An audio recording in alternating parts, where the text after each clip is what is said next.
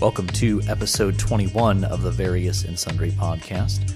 I'm your host, Matt Harmon, joined in studio, in physical studio. 3 weeks in a row. That's right, by my good friend, John Sloat. All right. How you doing, Matt? I'm doing well. I'm transitioning into summer mode now with just recording the day after Memorial Day. And so that for me kind of feels like the official kickoff of summer. And we both showed up in shorts this morning as well to record. Yes. And the building is still almost vacant because of COVID stuff. Mm-hmm. We have one staff person working in the office. And so, nice and quiet and good to be in person again. Did you and the fam do anything exciting for Memorial Day?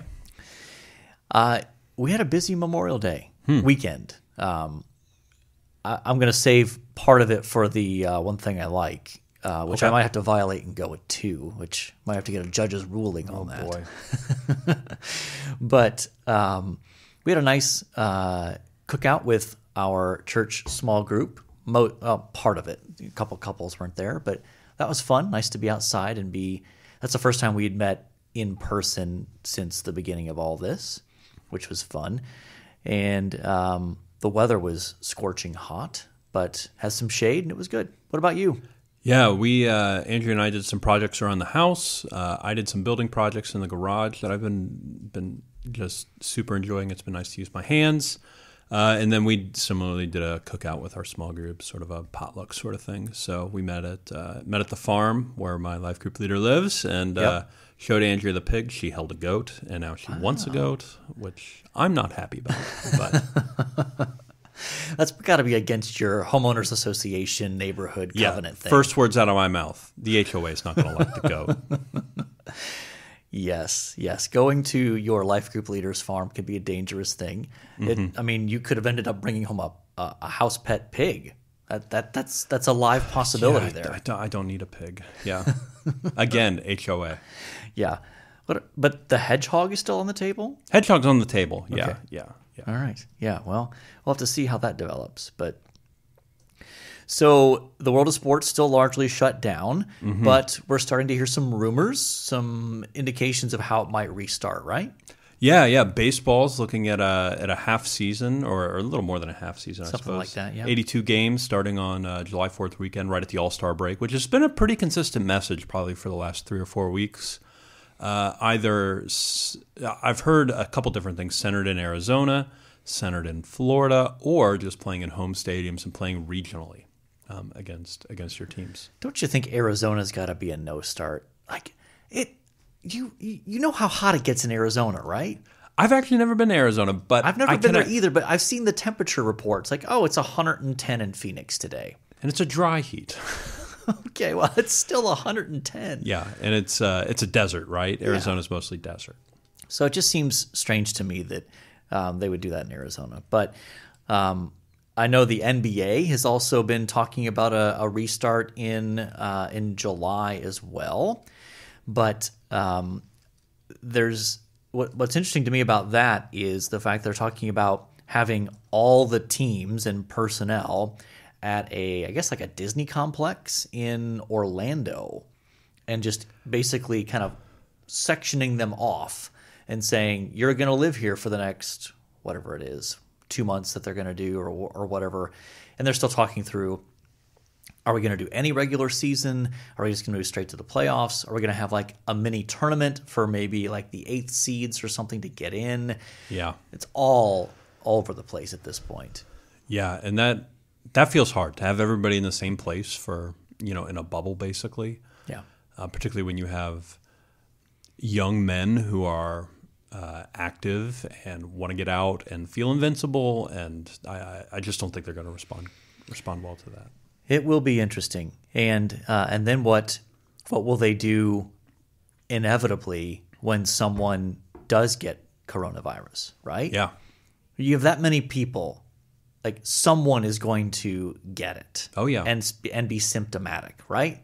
Absolutely. And so, what do? Do you shut everything down at that point? Do you how do you handle that? Do you just isolate that person and say, okay, you're done, you can't play anymore?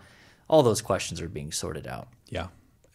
And they're hard questions to answer. I mean, let's be honest. We don't know the best way to deal with this. We're still figuring it out, and we would love to have our sports back. Yes, yes. And when you have billions of dollars in the mix, that's a further complication, right? You've got owners and players who are like, we've lost out on billions of dollars in terms of revenue. Oh yeah, well, and advertisers and all sorts of things that are missing revenue as well. Yep, absolutely. And not to mention stadium workers and those kinds of people that probably need the money more than a billionaire or an NBA player. Although I've heard NBA players and all professional athletes, not just NBA players, burn through cash like nobody's business.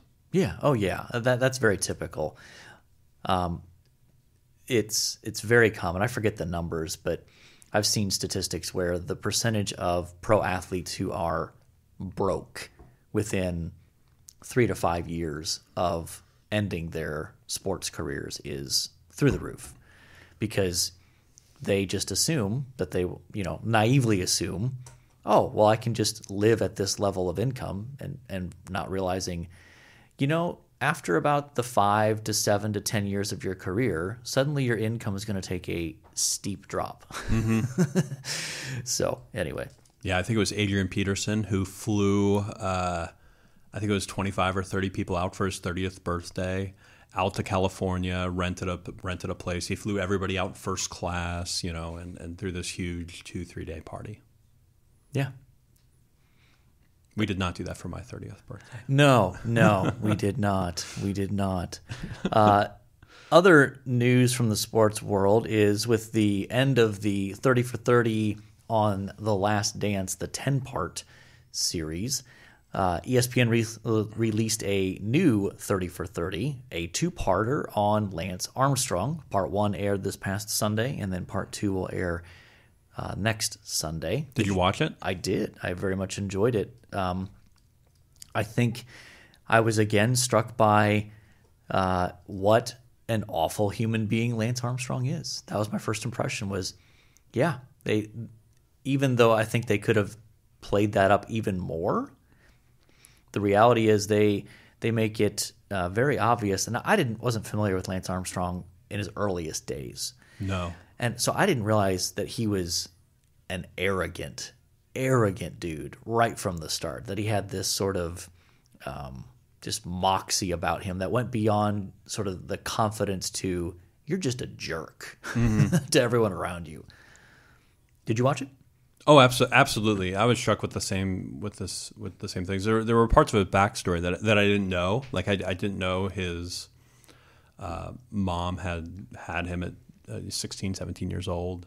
That he was. It seems like hit pretty regularly by his stepdad, where he gets his last name, and seemed to struggle to have any sort of male figure in his life. Also, So that was disheartening, but it was. I mean, to see the arrogance spilling out of him, and the competitiveness as well, and to hear some of the things that came out of his mouth back then, and to hear him try to couch those things today. Yep.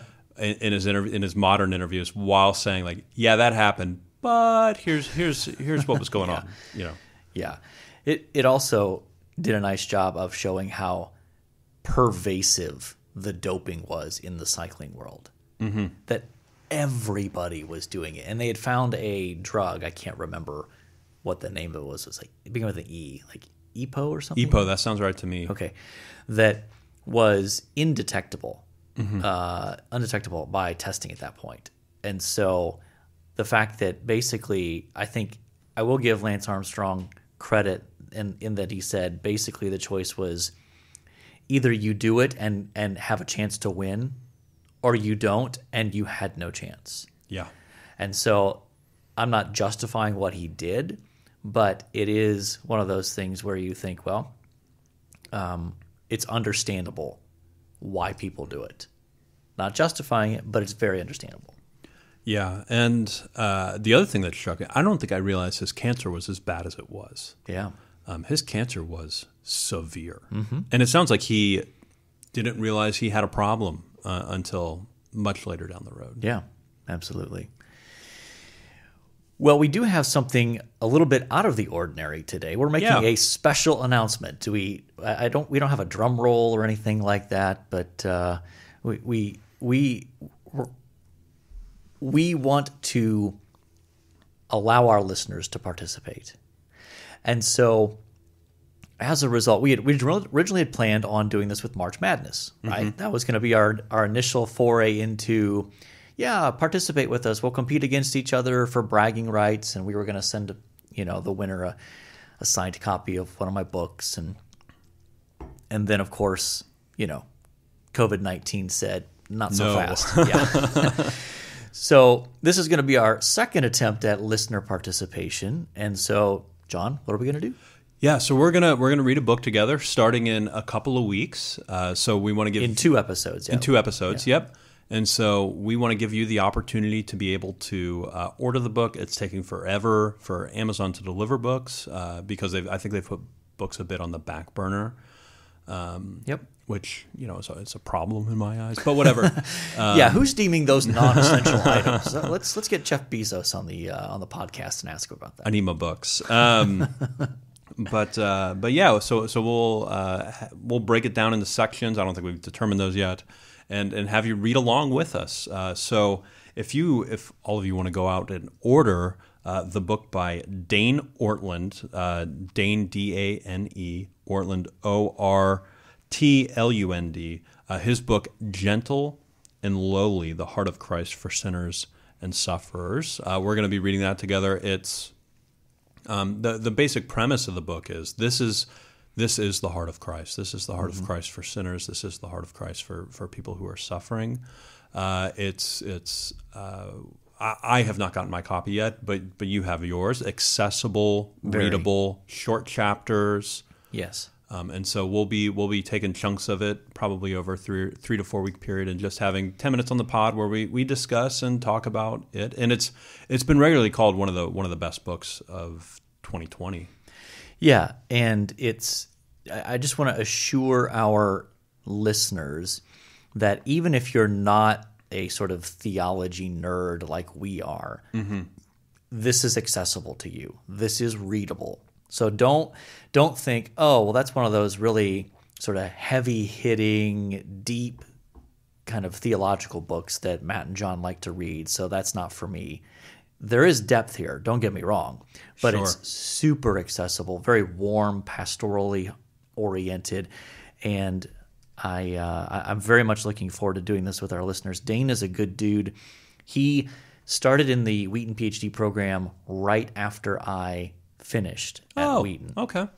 And so we've known each other since then, and he is actually now the vice president, one of the vice presidents at Crossway Publishers, overseeing their whole Bible division. So, and yet he continues to write and produce things that are very helpful in terms of helping people grow in Christ. And universally considered just a good guy. He is. I don't think I've ever heard a word against him. Yeah, Dane's a good guy. So.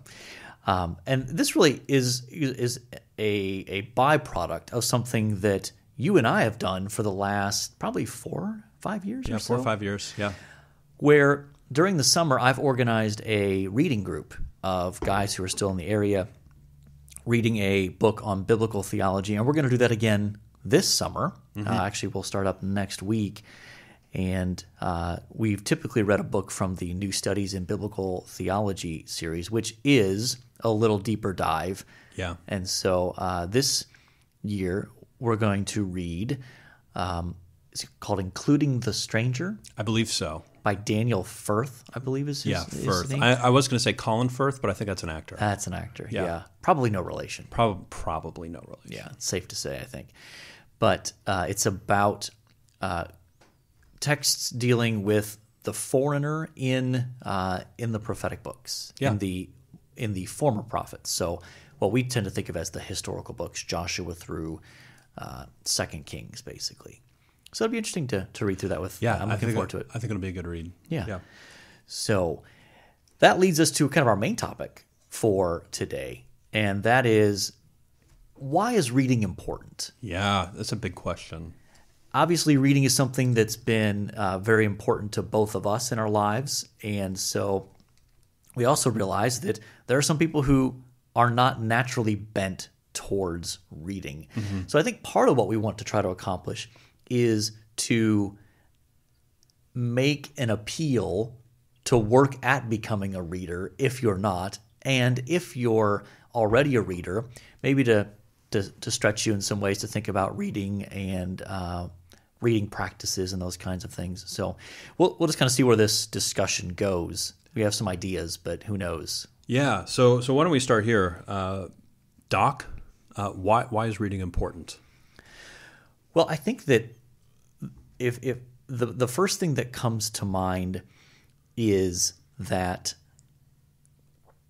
it tends to expand our minds and our experiences. You can vicariously experience a lot of different things through the medium of reading a book. And that is different than watching a television show, because your mind and your imagination has to supply, in essence, the visual. Yeah. Whereas a visual medium like television or video or something like that, it gives it to you. And it shapes inherently what you're seeing. But I also think that just on a theological level, it's no accident that God reveals himself in words. And that he not only reveals himself in words that are expected to be repeated orally, but that he specifically inspired his people to write things down that were intended to be read. And the fact that the ultimate title that the Apostle John chooses for Jesus is the Word, the self-expression of who God is, that he chooses out of all the titles he had available to him. You look through all the I am statements in John's Gospel and other things, but at the beginning, as the sort of if you want to know who Jesus is, he's the Word. He is the fullest expression of who God is. And the fact that he chooses a title that communicates that tells us that I think that there's something very, very deeply theological about any sort of reading. And it's also, I think, something that is just kind of fundamental to helping shape who we become as people. Yeah. No, that's a good word. So have you always been a reader? Were you a reader as a kid, or has that been something that's developed later in life? That's really developed more later in life for me. So probably even college into seminary, that was developing for me. Partly by virtue of having to read for classes. I've picked up the discipline quite a bit. However, when I was a kid, if I got a hold of a book that was a good story and that I could really sink my teeth into, I would read it and I would just finish it. Like there was very intense, right? Right. It was either I was reading something and I was finishing it, or I was not reading anything. So Gotcha. It's really been more of a later piece of life where reading has been a major part of my life. How about yourself? I was pretty much a reader from my earliest memory. I always enjoyed reading as a kid. I tended to read more in the fantasy and science fiction genres, and very much enjoyed that. I probably didn't start reading more nonfiction until later high school and into college, when other believers introduced me to good substantive Christian books that were helpful. Like, for example, I think maybe one of the first nonfiction Christian books I ever read that I can remember is Chosen by God by R.C. Sproul. So kind of into the deep end right away, but very much enjoyed it, thought it was helpful. And I think from there, it just kind of continued to grow my desire to read and enjoyment in reading. Yeah. What would you say your reading habits are like? Like how regularly you're reading? When are you reading? What time of day are you reading? What do you read? Are you reading a particular genre at a particular time of day? Are you reading one book at a time, multiple? Yeah. There's a lot. There's a lot there. I tend to read several books at a time. Mm-hmm. Typically, at least 2 or 3. Sometimes as many as 5 or 6, depending on what's going on. And so, I personally benefit from having multiple books because it prevents me from getting bogged down in one. Mm-hmm. There are times where, depending on the length of the book and the subject matter or just the depth or the writing or whatever, it might be a book that you think, I should read this, this is helpful, but this is a longer book, and if I just continue to kind of slog through it, I'm not going to enjoy it and get as much out of it. So if I take a break from that and read something else, I find that that's much more enjoyable to me. And I have regularly found a sort of providential convergence of reading 2 very different books. But because I'm reading 2 different books on 2 very different subjects, I have both of those things in mind, and so I start to make connections that maybe otherwise I would not have. Interesting. If I was just reading one of them by itself and then read the next one after it. So I think the combination of reading multiple books at the same time can often fuse connections in my head that otherwise I might not have made, but turn out to be very helpful and beneficial. What about you? Do you tend to read multiple books at one time, or are you kind of are you monogamous in your reading, or are you, are you polygamous in your reading? Polygamous, I suppose. I always have at least 2 or 3 going. Normally, a bigger classic book or something that's a bit more difficult to read, and usually I'm reading that following my Bible reading in the morning. So right now it's City of God that I've been pushing through for on and off for the past year or so. That's a thick book. Yeah. So I'm 4 pages a day, maybe in that book, you know. And then I'm also reading things throughout the day or in the evening, and then I'm also a big proponent of the audiobook. So I don't know if that counts, but if I'm working on a project or I'm doing something where I'm out on my own for long stretches of time, I usually have an audiobook going of some kind. So let me follow up on that, because I've had mixed results in my own experience with audiobooks. Mm-hmm. So in your audiobook listening, is it across the genres? Meaning, like, you're maybe one time you're in a nonfiction book, other times you're in a novel or something. Like, are you all over the spectrum, or does it tend to gravitate towards 1 or 2 genres that you novels? Listen to? I'm listening to stories. Okay. Yeah. So right now, Andrew and I just finished the movies, The Maze Runner. I don't know if you've heard of those. I've heard of the movies. Yeah. They were pretty good. Yeah. So I was like, man, I wonder what the books are like. I wonder how they differ. You know, that's always one of the fascinating pieces. How do movies and books differ? Yeah. And so right now I'm listening through the first book, which the plot is really, really good. The writing is not so good. But yeah, that's how I'll get through most of my novels. I very, very seldom pick up a novel and just am reading through it. But I will say in the evenings I usually have something a little bit different as I'm getting ready for bed or something like that, something that I'm reading through, whether it's Sherlock Holmes or right now I'm making my way through a graphic novel, which is different. Yeah, I've never dipped into that genre. Yeah, it's a lot of pictures. It's very different. Okay. Yeah. So when it comes to reading,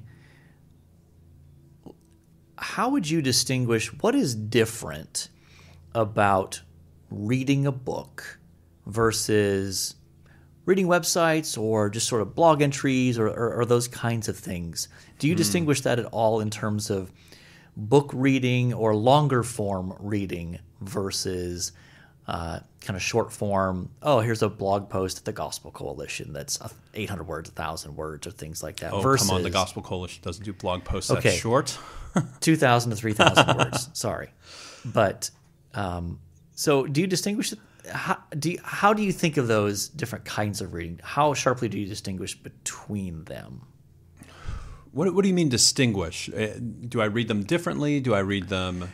When it comes to, so when you think about, I'm going to sit down to read, Okay. what do you gravitate towards? Do you, how do you distinguish those at all? Yeah, when I sit down to read, it's usually a book. I'm picking up usually a physical book, unless I'm on a plane or something. I might power up the Kindle, Okay. but most of the time I like the physical book. Agreed. I think articles and even news articles and things like that, which are valuable and I think are great to be reading, and it is even a good first step if you're not an active reader, as a good move into. It's a reading. good gateway drug. Is what you're saying. Yeah, exactly. I usually read those things throughout the day. Yeah. Through Twitter or. Just in between meetings or stuff like that. That's when I usually pick those up. And do you find, because there's research out there that I think has suggested this, do you find that how you read those kinds of literature, for lack of a better term, those kinds of writings, the news article, the blog post, has that affected how you read longer form, whether it's books or that sort of thing? Because there's research that suggests that people don't really read those blog posts and articles anyway. They skim, right? So they see the headline, it catches their attention, they click on it, and they look at it and go, oh, so they kind of power skim through it and go, oh, yep, this more or less, I agree with this. Oh, I don't agree with this. And there's research out there that suggests that sort of rapid fire, quickly look at this article, okay, move on to another article, has had an impact on people's ability to read a book that has a sustained argument. That people's abilities in terms of reading comprehension to go deeper has actually diminished, or it takes more work on people's part to do that. Have you experienced that? Probably. Do you feel like your attention span is sometimes affected by that, maybe? I think my attention span's affected by a lot of things. Okay. I don't know if it's I don't know if I can blame the Gospel Coalition or the New York Times or the Wall Street Journal on blame my attention span on those things. But I would say just sort of even with social media and constantly refreshing and doing those things, I would say my attention span's taken a toll just by modern society, whether it's the constant blog post or whether it's the news articles, that I do have to try to focus when it comes to reading, that I have to be disciplined, and I'll find that I'll wander down the page too quickly, and I'll be like, oh, I need to go back up. I need to read through that again and rediscover. Let's talk a little bit about different levels of reading. Okay. Do you distinguish at all? In other words, when you get a book, we tend to get a lot of books, right? Even just think recently, Together for the Gospel, one of the cool things about going to Together for the Gospel is they give you a bunch of free books. This year that didn't happen, so they sent them, they shipped them. Yeah, like 20 free books, something ridiculous crazy like that. It's great. Yeah. But my question is, do you have different levels of reading? Meaning, do you read every book the same way? No. So with something like City of God that I'm currently working my way through, I'm moving at a pretty slow clip. I'm trying to understand his argument, trying to understand why he's saying what he's saying, even as he talks about ancient gods or ancient characters, Googling them to figure out who they are, sure. Those sorts of things. If I'm reading a book on, on leadership, I'm looking for the main point and skipping a lot of the examples and skimming through the examples. Okay. So yeah, if that answers the question a little bit, yes, I read different books different ways. And you're okay with that? Your conscience doesn't trouble you at all? No. And one of the big differences between you and I is I'm okay in the middle of a book going, I'm done with this, and you have to finish. I do think I practice a similar kind of approach to reading, in the sense that I I do not read every book at the same depth. Yeah. There are some books that I read slowly, I highlight, I'm marking them up. I am fully invested and engaged in the argument, all the details, and putting it together. But there are plenty of books that I will look at and I'll think, I should be aware of this book. But it's the 12th book on this subject that I've probably been familiar with. So that's where I'll end up probably doing a power skim and sort of looking at chapter headings, reading maybe the first couple paragraphs of a chapter, the last couple paragraphs, chapter, skimming the headings, and just seeing, is there anything new here? Yeah. Maybe there's something new. Okay, I'll dip in here and read a little bit more. Or I'll go, I think I'm familiar enough with this book that I can move on. Yeah. Because there's just too much, especially as a scholar. There's just way too much for me to try to do a deep dive read on everything that is even in my discipline, let alone when it comes to the broader field of ministry or culture or other things like that I'm interested in. I don't have that kind of time. So, but I do struggle. There's just that twinge of starting a book and not finishing. I've done it. There've been books, even on the deep dive, where I'm like, I'm not enjoying this, and I need to stop. So, how many? Can we count it on one hand the number of times you've done that?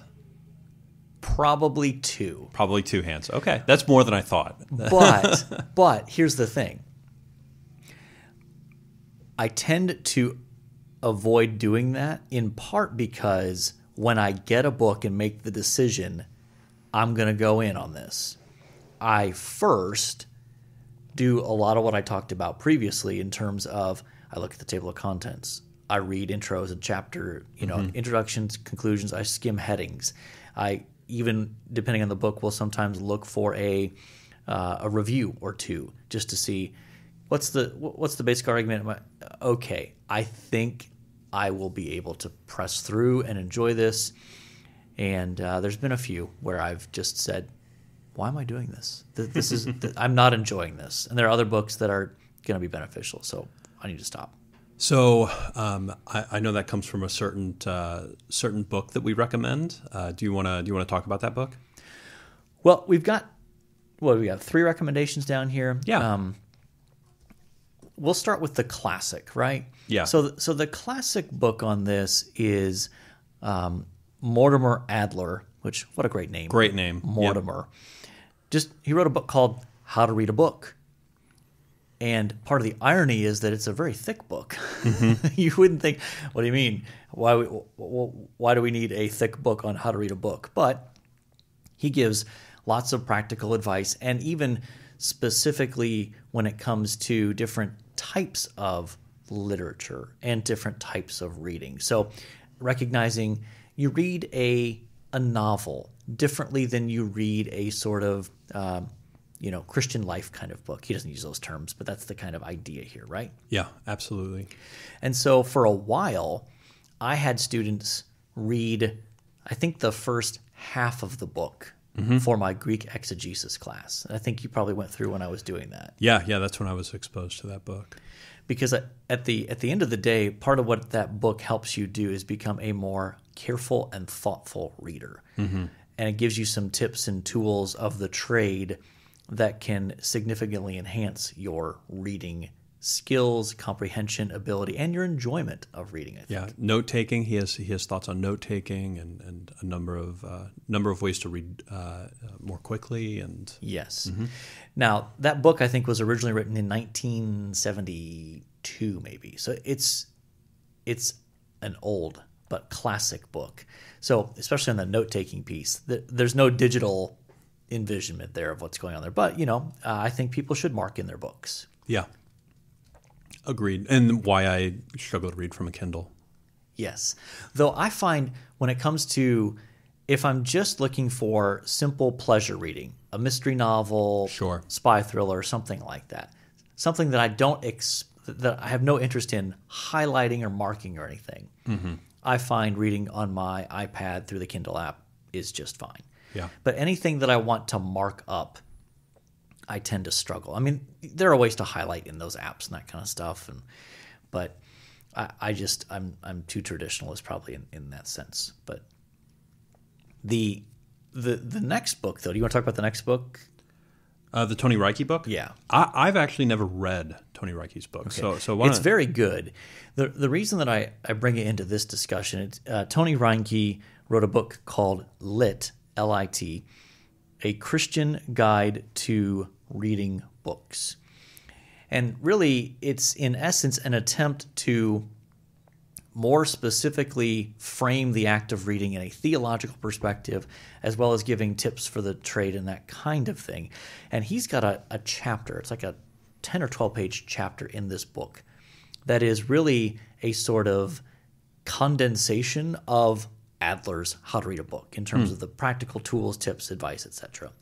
That if you look at the Adler book and go, I'm not sure I'm up for that, Tony Reiki's got a chapter in his book, Lit, A Christian Guide to Reading Books, that I think takes the best of what's in there and makes it very accessible. Oh, very cool. No, I'll have to check out Reiki. And you've got a suggestion as well here. Yeah. So, goodness, probably 2.5 years ago, Ryan Johnson, who's a math professor here at Grace, turned me on to a podcast called FS Podcast, Farnham Street Podcast. It's a Canadian podcast. This guy, Shane, puts it out.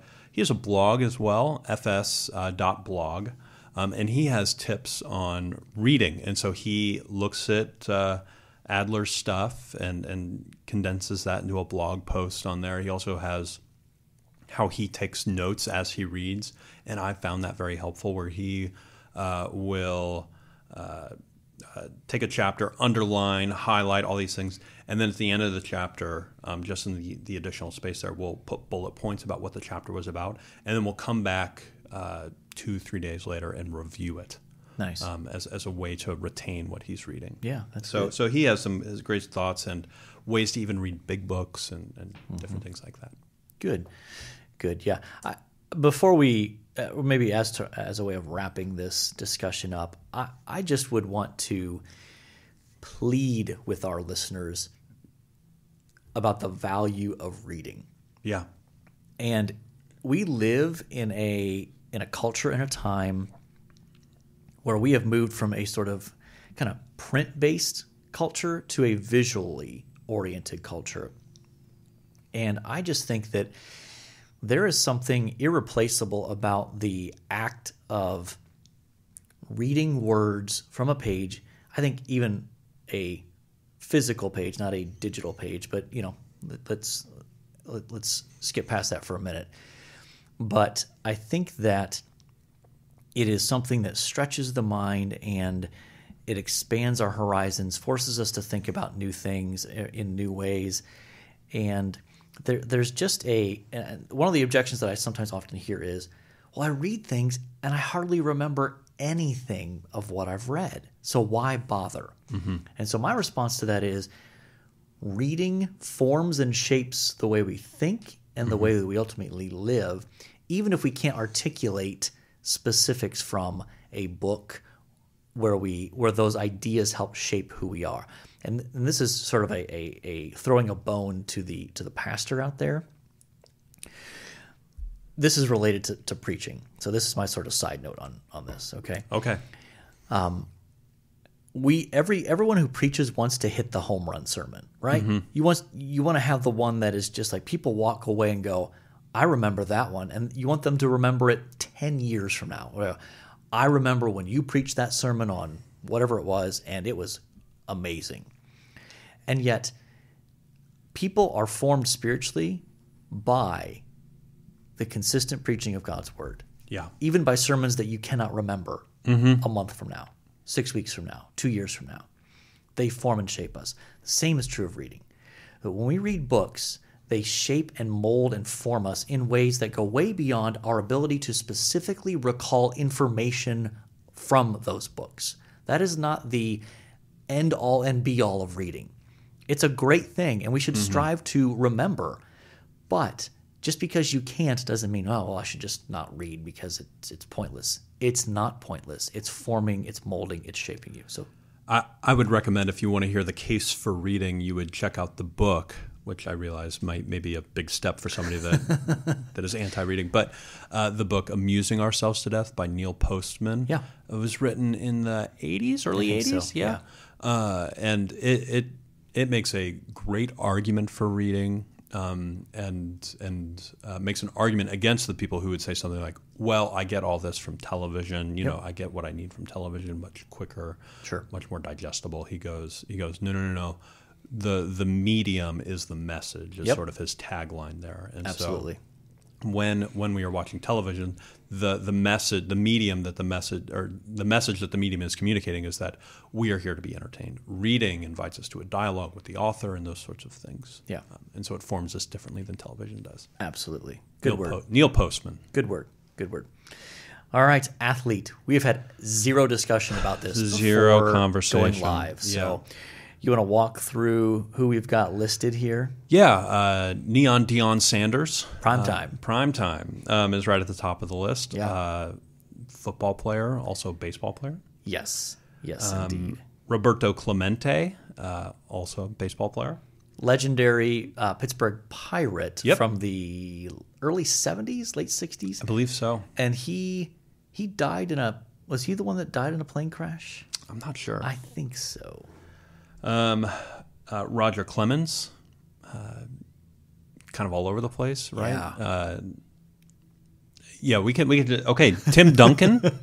Yes, moving on to the NBA. Yeah. Tim Duncan of the Spurs, a legendary center/power forward. Yeah, probably one of the last of the great centers. Wouldn't you say? He was. Probably. Though when he first came into the league, he was more of a power forward because he's playing with David Robinson, right, who was a traditional center. Yeah. And then Dominique Wilkins. Freakish athlete. Yeah.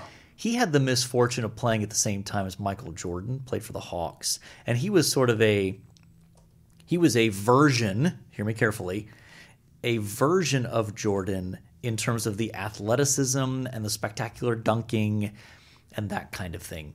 And could on a given night light up the scoreboard as well. He was nowhere near the total player that Michael Jordan was. Let's just be clear. And had a great dunk contest competition with Jordan, right? Famous. Yes. And then, of course, for our Ohio State athlete here, we've got Paris Campbell, who just recently was drafted a year ago into the NFL by the Indianapolis Colts. Freakishly fast wide receiver. And then B.J. Sander, a punter for the Buckeyes from 1999 to 2003. Lovely. Yeah. So, Doc, who you like? Man. Well, can we start eliminating players? I'm happy with eliminating both of those Buckeyes from consideration. Oh, okay. Yep. I'm happy to do that.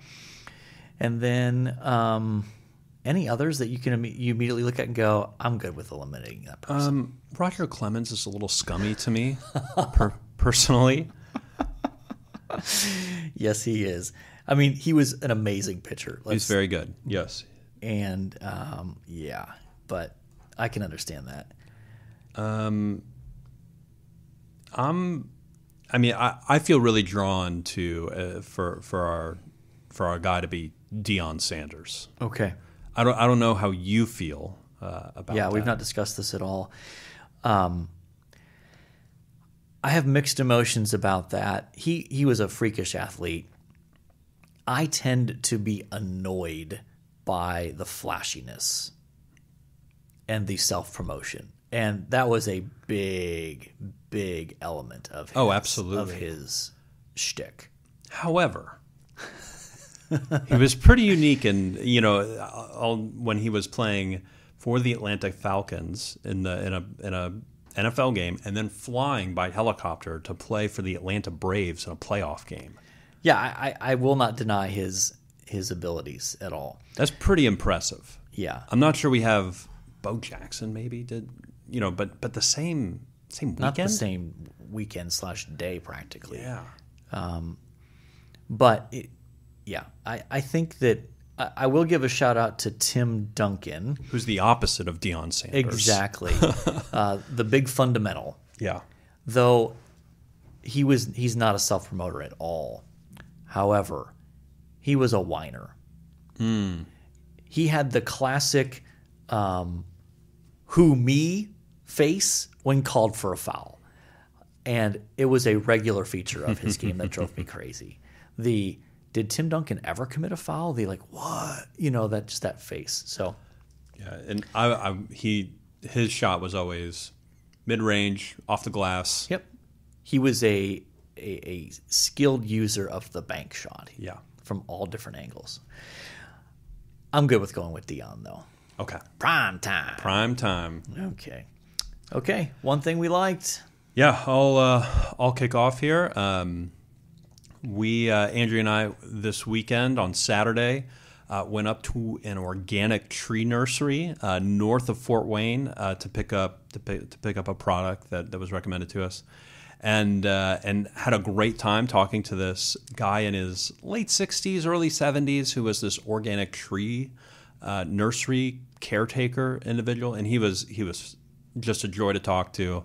And then to hear some stories. And then we were able to ask him all the questions about our yard and about growing trees and all these things. And then we bought a tree from him and headed out. And that was a lovely experience being up there on his little piece of farm. And his house is right there. I mean, it was just a good guy. His name was Mark. Yeah.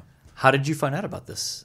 So Andrea's dad, his company has the product there that we were going to pick up. It's called Wholeganics. To not get into the details, but puts bacteria in the earth, so we have to keep it refrigerated. So we had to go to him to get it because it has to be refrigerated, but it's supposed to develop roots in plants. And so we're pouring it on plants right now, hoping they take and grow. So you have live bacteria growing in your refrigerator. Mm-hmm. Yeah. Okay. I think it's grown, but okay. But it's in there. Yeah. Okay. All right. Right next to the milk. Yep. Yeah, good stuff. I really struggled with this because I think I'll say my one thing I liked this week was Saturday. This will allow me to cover both. I'm really okay with you going with two. There's no governing body. But it does say one thing we like, but it is our show. So I appreciate the flexibility. On Saturday, we bought a car, which I don't tend to enjoy that experience, but I'm excited about having the car. Yeah, absolutely. And we also went to IKEA and used their curbside pickup feature and got some Billy bookcases, which are sort of a classic, iconic bookcase, well built. So we have built literally a wall of bookcases in our living room that will transform the look of that. So that's how I spent Sunday and Monday, good chunks of that, putting those together and mounting them to the wall and all that kind of stuff. So that's great. That's it. Yeah, absolutely. So sports rebooting. Special announcement about reading with us, Gentle and Lowly. Why reading is important. Primetime, Deion Sanders. Bacteria. Yes. Billy bookshelves, new cars. We've done it. Mission accomplished. And so I think until next time, the Lord bless y'all real good. Later.